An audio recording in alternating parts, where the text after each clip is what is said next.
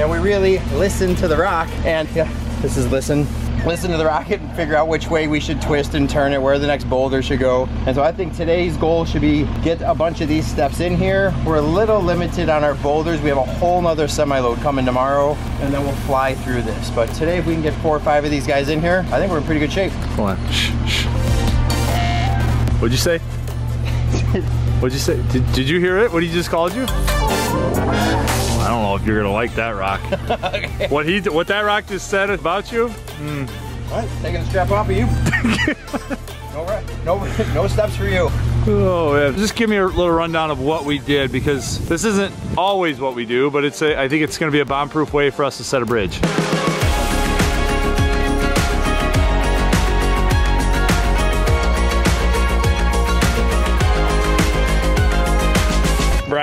Brian, I realized you scared me. Oh, you're a little jumpy today. You okay? I think the last thing is I am what? I realized that I hadn't picked up the camera at all today and filmed anything. So, whoa. Other than setting up the GoPro behind you, which so you guys will see something. Whoa, what happened? What happened? What is that? What did you do? Just keeping the hair. What did you do? Oh man, that's scary.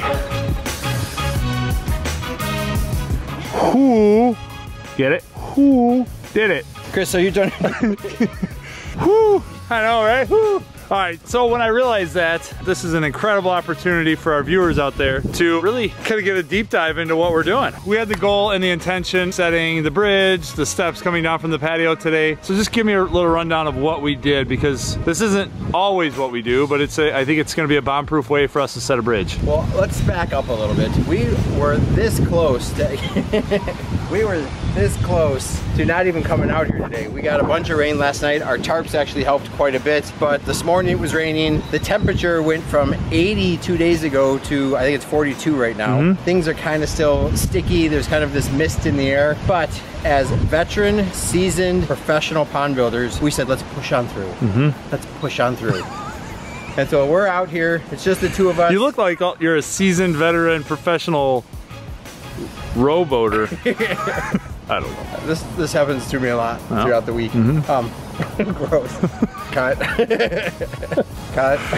Anyways, we're out here. We pushed through the weather and everything. We're up here doing a part that just didn't require a team of 5 guys out here. So the two of us said, let's tackle this bridge. And here's the complication with the bridge. We've got a bridge stone over here that's 7 inches thick. Who cares what it looks like? All we care about is the thickness of it. We have to match the thickness of that stone plus 2 more that have to sit on top of it as stairs that come up over here, and they have to be perfect. If the first step coming off of this or isn't level with this, let's say our big flat rock, let's just call this our flat rock. If this was an inch higher, this is gonna look weird because you wouldn't want to step like slope up to this. It'll just look really awkward, right? So we need to make sure that that first giant outcropping piece is exactly the same level. And then what we want to do is make sure that each step matches up with the height of the top of our bridge over here. If that wasn't tricky enough, not only do we have to make sure that that works, we also want to leave an air gap underneath the bridge. So when water comes from a waterfall over there, over there, and it comes underneath here, debris and stuff doesn't get stuck underneath that thing, and we'll still allow leaves, grass clippings, whatever, to move through this and then go over the waterfall. So our waterfall, our spill stone, which is right there, so throw the level right there just so people can kind of see. Really the 2 most important elevations are going to be the spill stone, so that we can determine the depth of the water in this pooling area behind the spill stone, and the elevation of our patio. And then we have to figure out how to logically and equally staircase down or stair step down to our bridge. So now look at this. Here's where we had to change something. So ideally we always want that air gap underneath this, but if you see the top of this is considerably lower than the top of our spill stone, meaning that our bridge stone is actually going to sit in the water. But we had to say, would we rather that be exactly at the right height here, or do we want the bottom of our bridge stone to sit a little bit in the water? And to me, that being perfect is way more important. So what'll happen, let's say this is our bridge and water comes up to here on our bridge, water will still pass through here. You're just not gonna get a ton of circulation from there to here. So what you'll end up seeing as water moves through this, you'll almost see like kind of this spring-fed look over here, because the water still has to release someplace, and as long as there's a big air pocket someplace, water will come out from underneath this bridge, kind of well up, and it'll look spring-fed right here, and then come out over there. Now, some of this has been built up, some of this has been excavated into the virgin soil. We didn't know which sections were built up and what sections weren't, so we came in through here. Oh, this is gonna be hard to show you. We dug out a big pit. Basically, we dry set the bridge, just to give all you guys an idea of what we did. So we dry set the bridge on the ground to get it to the angle and the orientation that we wanted. Where we wanted to dig out, we dug a big hole, put fabric in the hole. Think of it as like a geogrid, but it's a thick fabric. Then we came in, we put in CA7 over the top, just a crushed stone to give us a nice thick base. And then we compensated for that height difference with just some wall stone. This ensures that this bridge will never ever move. Because if the bridge moves, the stepping stones are gonna move. If the stepping stones move, then we get back to that not looking perfect. I want it to look perfect a year from now, 5 years from now, 10 years from now. So this base material was really, really important. And the base material, when we dug it, it's a couple inches below the top of our spill stone, which is what we want, because we want to be able to bring the fabric and liner and fabric over and then gravel on top of the liner, and it can't be higher than that spill stone. It dams everything up. So we put the gravel down, compacted the crap out of it, and then brought our wall stone, which is that concrete block, which will be our legs, right, for our bridge. And we kind of reverse engineered to the elevation that we needed to be. So we took our benchmark, which was our patio height, figured out the thickness of our bridge, which was 7 inches, and I think we had, what, 10¼ inches left over? But we also had to think about the thickness of these. So we actually need to have 2 of these wall stone pieces to build our legs. We're gonna put our liner down next, then another piece of rock pad on top of that, then another one of those guys. If I were to sum it all up, there's no way you guys should remember all these measurements, because these measurements would mean nothing to you. Every job's gonna be unique to itself. Just make sure when you're getting in close to a patio, close to a bridge, and you know things, it's a lot of math. It's the basic math. So stay in school, kids.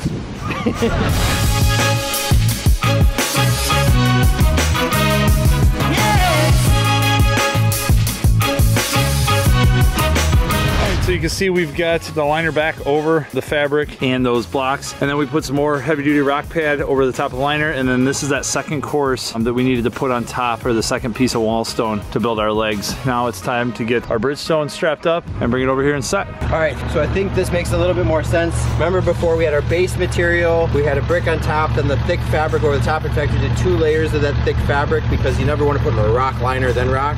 So we really padded the heck out of those things. Then we put another piece of this thick underlayment before we put basically our kickstands for this bridge. We've got a nice solid base and then the necessary height to get our bridge at the level we want it. We've got that 2-inch gap, so water level should be right about here. So it'll allow that debris to move through here pretty effortlessly. And then the top of this stone is exactly 11 inches lower than the top of the patio. We have 2 5.5-inch steps down there, so we should get right to our patio height there. Let's show that real quick, Bri. Okay, so we have our 6-foot level, and you can shoot this with a transit too. It's just because of proximity to the patio is just easier for us. We got our 6-foot level. You can see we are level with the top of the patio, and then we come over here, and on our stick, we're right at like 11.25 inches from the bottom of the level, which is top of patio, to the top of our bridge. So now we just have to divide that between our 2 steps. Yeah, now we'll come in here and set these steps to match up with this. We intentionally set this out a little further. I'd rather have a space between that last step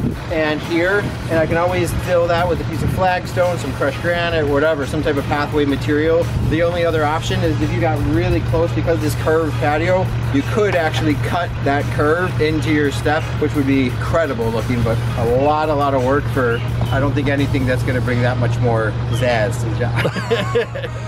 I think one thing that kind of the key idea that we want you guys out there to take away from this is the prep work, right? The due diligence. You don't want to measure once and cut twice. We're not slinging boulders out here, guys. No, we got to use. There's like a little bit of this. The 4 years of education I got. That was more just exercise for the gerbil in the cage that's up there. We're even like, so even when setting this stone, we were kind of mentally figuring out where the other stones are going to go. So we've got a stacked slate sphere that's going to come in over here, and we want that to fall fall into a shallow little pool before it works this way, and then we're gonna get that waterfall from that pool to drop right in here. So we will get a, like this notch we were paying attention to. We're gonna come off, we might take that big rock there, slide that guy all the way in over to here, which will be one frame rock, then take another one, probably have to dig this out. These two rocks will frame out the waterfall that'll drop this way and go underneath it. This rock too also then acts as the pivot point for these other stairs to work off of. When we look at these stairs, we didn't want to like come straight down and then continue to go that way. We want you to kind of have to think about your steps as you're going down. So right in here, we're gonna drop in a pretty substantial boulder, which will force the traffic to go this way. Then you remember that rock? It forces us to go this way. So then the next steps are gonna actually come down over here. So we're literally gonna make a 90-degree turn on this bridge, which will just add that much more character. The last thing it does is these other stairs now are moved way over into this side of the yard, where we have a lot more creative freedom to kind of manipulate and move those things around. If the stairs came down right through here, look at how close I am to all of my existing wall stuff. It's gonna get really challenging, and I want to try to move these stairs away because we need plants in here. Yep. We just have to have some landscaping. It's gonna start looking like a giant wall, a quarry, right? If we don't get some plants in here. So I really want to get those stairs kind of coming like this and going out that way before they come back and around. And that just gives us that much more creative freedom too. We're not defined to a very small area. We can really change the shape and manipulate the direction of those steps. So hope you guys like it. Hi, Brian. Hey there, Hanson. Looks like you're shoveling that stuff into the dingo.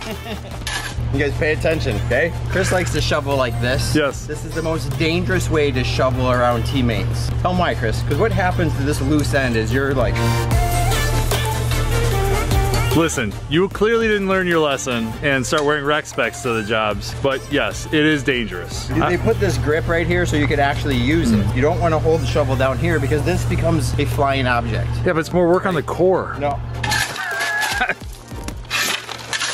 So we're getting some of this 3/4 angular rock, and we are going to set it on top of that piece of fabric over there and start working our staircase, winding back up around the back side of the berm, kind of to where the machine's at, but we're gonna kind of let it go and see what happens. But we want to put this down underneath those steps, and we're just gonna work our way from the bottom up, yeah? Yeah, there's not really a set plan. We've got the hard ones done. We've got the ones finished up there by the patio, which were tricky. These ones were really important because we wanted to set the heights right based off our future fire pit over there. But here, all the way up to about where that green bucket is, we can let this just be way more organic. So we'll set this first one, and then it's really gonna determine how we set the next one on top of it. And we really listen to the rock, and yeah, this is listen to the rocket and figure out which way we should twist and turn it, where the next boulder should go. And so I think today's goal should be get a bunch of these steps in here. We're a little limited on our boulders. We have a whole nother semi-load coming tomorrow, and then we'll fly through this. But today, if we can get 4 or 5 of these guys in here, I think we're in pretty good shape. Hold on. Shh, shh. What'd you say? What'd you say? Did you hear it? What he just called you? I don't know if you're gonna like that rock. Okay. What that rock just said about you? All right, taking the strap off of you. No steps for you. Oh, man.